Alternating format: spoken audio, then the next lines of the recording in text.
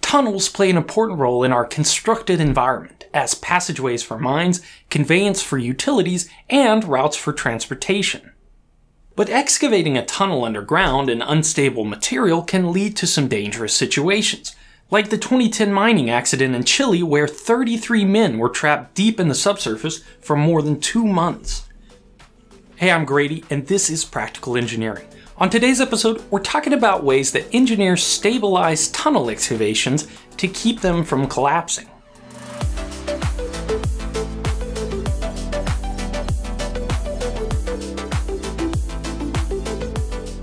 This video is sponsored by Dollar Shave Club. More on that later. Rocks are heavy.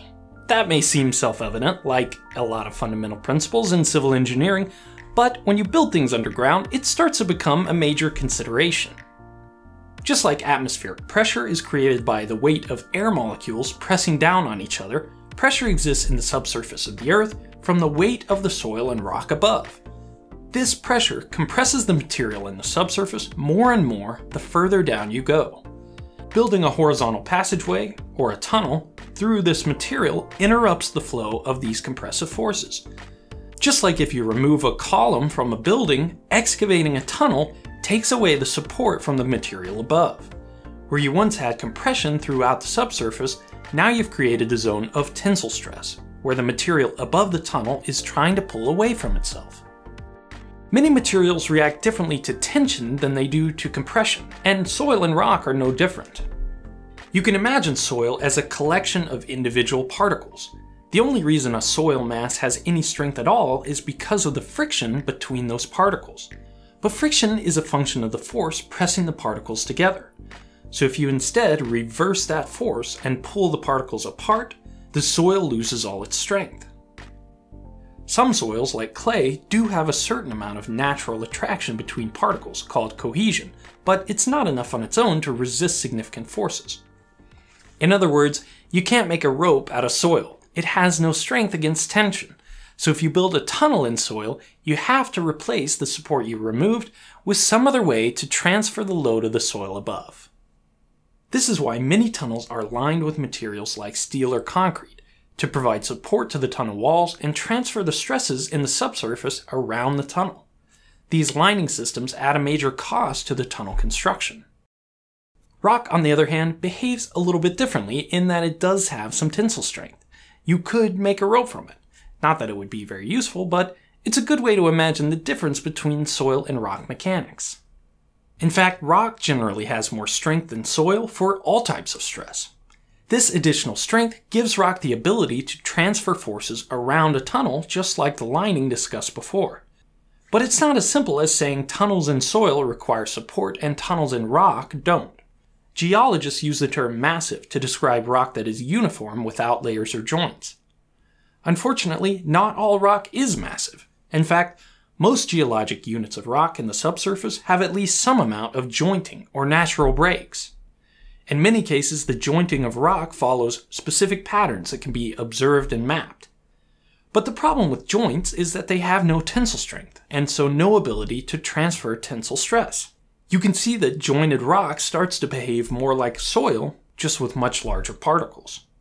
So even tunnels through rock often require some type of support to prevent collapse. But what if there was a way to take advantage of the superior strength of rock without going to the added trouble and expense of lining the tunnel to provide support?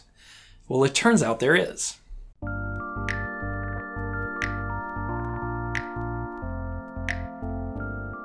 Rock bolts are a type of reinforcement for stabilizing rock excavations, usually made from steel bars or bolts. I built this demonstration to show how they work. This is essentially the frame of a table, but the top is completely open. I attached a bottom to the frame to represent temporary shoring of a tunnel roof. Even though our permanent support system doesn't rely on this, it's necessary until we get the rock bolts installed. My rock bolts are just actual bolts with large fender washers to spread out the load. You can see that I spaced them out into a nice grid pattern. actual rock bolts are similarly installed in a pattern along a tunnel. For the rock material of the tunnel roof, I'm using gravel. Of course, there are a few differences from the real world in my demonstration here. First, in the real world, the rock is there first. We don't get the convenience of adding the rock after the tunnel is already in place. Real rock bolts are installed by drilling into the native material. The other difference is the scale.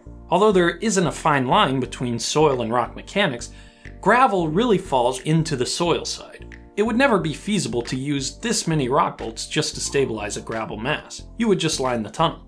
Rock bolts are most feasible when you're tunneling through jointed rock, where you can put a little more space between the bolts. But this demo is just to show that it can be done. To tension the rock bolts, I tighten the washers and nuts onto each one. Another obvious difference between my demo and the real world is that we don't normally have access to the top of the bolts to add nuts and washers. Instead, the rock bolts are secured at their ends by some other method. Two of the most common methods of anchoring are a wedge device and pumping in grout. It's very similar to putting an anchor in concrete or even hanging a picture frame in drywall. Once the bolts were tensioned, it was time to remove the temporary bottom. You can see I lost a little bit of gravel between the rock bolts, but the majority of the rock is spanning the gap. I've essentially created a bridge made of gravel.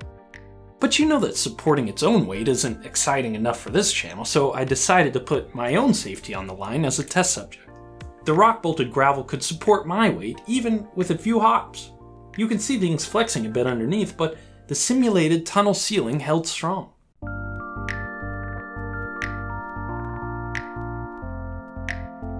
There are lots of ways to conceptualize what's happening here.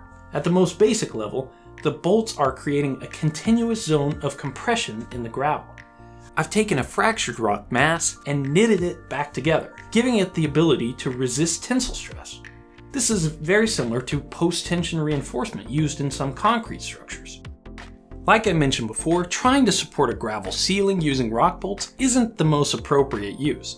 They do have their limitations. But this simple construction method dramatically reduces the cost of making tunnels through rock safe from collapse. And public safety is priority number one for civil engineers.